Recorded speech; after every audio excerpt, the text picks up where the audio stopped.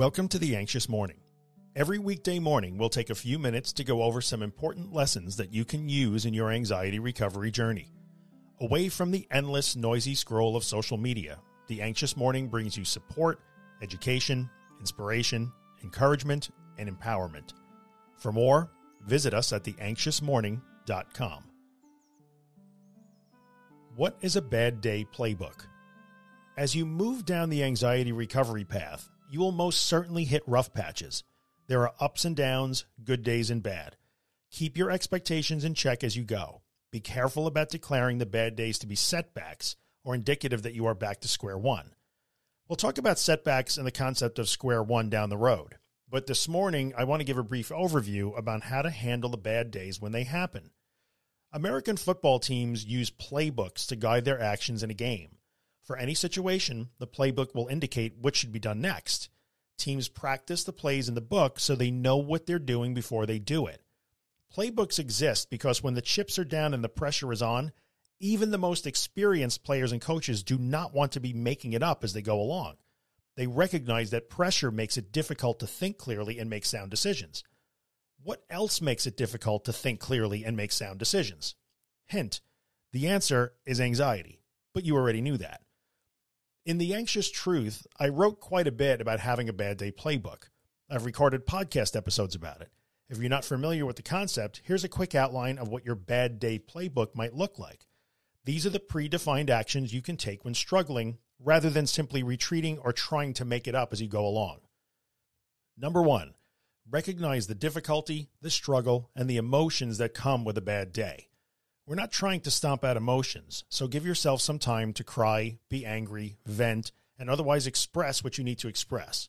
That is not wrong to do. Just don't let it drag on for an extended period of time. Number 2, return to your success journal.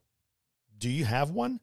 Are you recording your wins when you have them, no matter how small they are? A bad day will convince you that you are at square one and will never get better. Keeping a success journal means that you can go back to it and see in an objective way that you have made progress and that things are changing for the better. If you're not keeping a success journal, consider starting. More on that on another day. Number 3, go back to more basic, simple exposures and repeat them. Take a short walk, call a friend, watch a movie, read part of a book, sing along with a few songs, draw a picture.